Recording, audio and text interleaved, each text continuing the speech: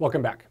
Okay, so in the last time we developed the eigensystem realization algorithm. It really is an algorithm. It's data-driven. You collect data, you build a matrix, you take the SVD, and you get a model. We're going to code this up next. We're going to program this up and see how it works. There's a big code that does all of these steps and keeps track of the sizes of everything and P's and Q's. And your parents always told you to mind your P's and Q's. Well, that's what we're talking about here. So this is connected to balanced model reduction. It turns out that based on a symmetry of the Hankel matrix, these are inherently balanced models. If you collect enough data, if you collect this long enough that all of the tails of this die out, these will be balanced models. The Gramians will be approximately equal and diagonal in these coordinates, which is really cool. There's a connection to balanced proper orthogonal decomposition and balanced truncation.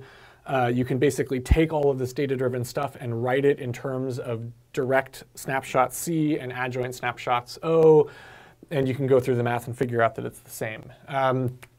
But there's a more concrete connection to balanced POD is, what if I have full state measurements? Right, so we assumed that there's some underlying linear system with some true full state X that we probably can't measure, but we can just measure input and output data. And we're trying to approximate those dynamics in terms of some proxy state X tilde that's low dimensional. But what if I actually have like real data? I'm always going to do an airfoil because that's what I can draw. I actually have my full simulation and I can get the movie of this thing evolving in time. That's my full state. So what if I actually had, in addition to the measurements, let's say, in this case, let's say y is a pressure measurement on the wing, and I have that time series, and I want to build a model that I can use for an online flight controller where I will only have this pressure measurement. That's great. This all works. But what if when I was building that model, I did this in a laboratory or in a simulation, and I actually did have access in that one time, I had access to the entire full state measurement X as it evolved in time, xk. Okay, I want to make this very clear. I want to build a model that I can use in the field. So I'm only going to, in the field, I'm only going to have this one pressure measurement. So I still want y to be that pressure measurement, and I still want a reduced order model to do control on. So I'm going to build that model. But maybe when I was building this model, I did this in a laboratory or in a simulation where I actually had access to x. So I'm going to use the model in the field where I only have y, but in my laboratory, I had access to x. I spent a lot of money, a lot of time, a lot of resources, and I got x. So if I can measure the full state x, then in addition to all of this impulse response data, I also have curly C, which was, if I wrote down my system matrix, it was B, A squared B dot dot dot, or really it's just x, 1, x2, x3, dot, dot, dot. The measurements of my state of my system x as they evolve in time. I don't actually need these matrices. I can just measure my state as it evolves and build C. If I had this, remember I said that the model here is kind of uninterpretable. There's this funny hidden state x tilde. It's this latent set of variables you need to describe the dynamics. Well, if I have access to the full state measurements, I can get an interpretable model.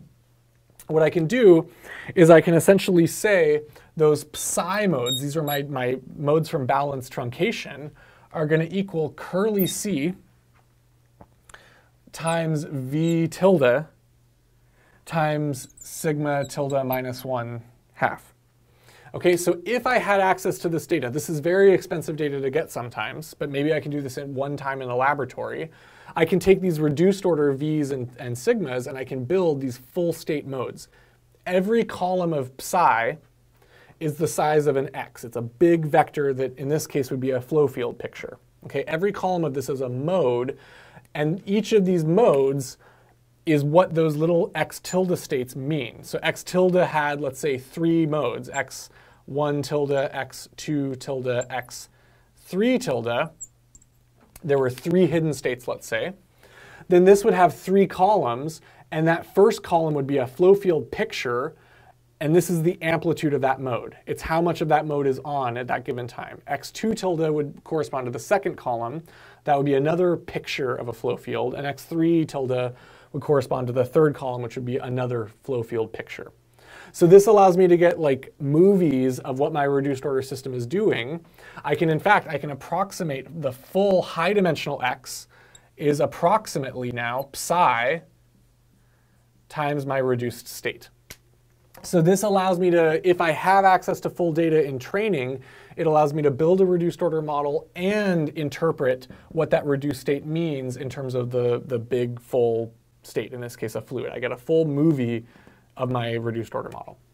And so this is really how BPOD is connected to ERA, is in the case that you have full state measurements, then these models really do become equivalent.